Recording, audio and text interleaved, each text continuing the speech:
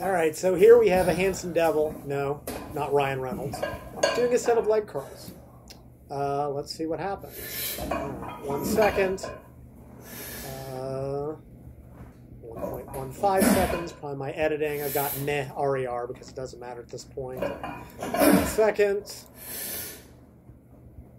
0.9 seconds. Compelling stuff. 1 second.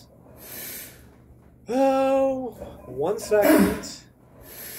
All right, so this is 4 reps in reserve, still 1 second. 3 reps in reserve, still 1 second. 2 reps in reserve, still 1 second. Mike would have stopped here or earlier.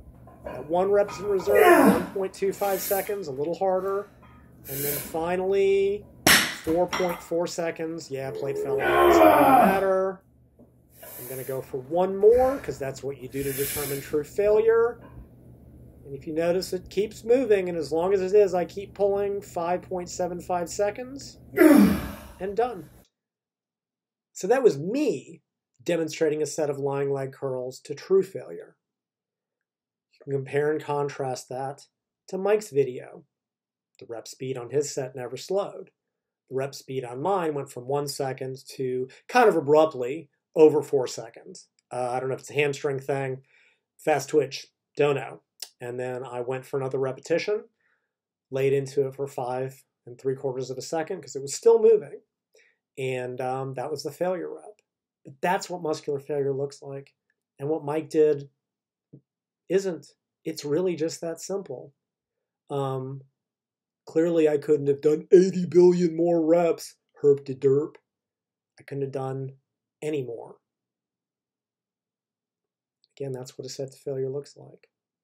So, Mike, fuck me. Yeah, fuck me for hurting your feelings. Fuck me for being right.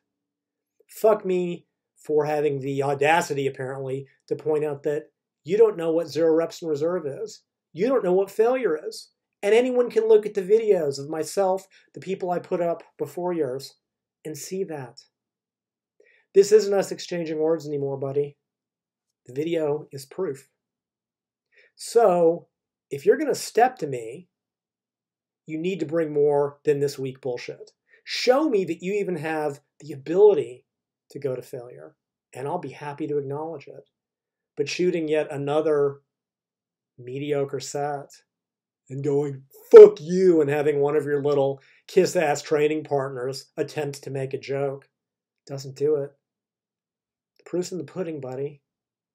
And the only people getting fucked are the ones that you're misleading by telling them that a warm-up set is 0 reps in reserve. Because they don't have your drugs to make this kind of training work. So yeah, buddy, fuck me, fuck you.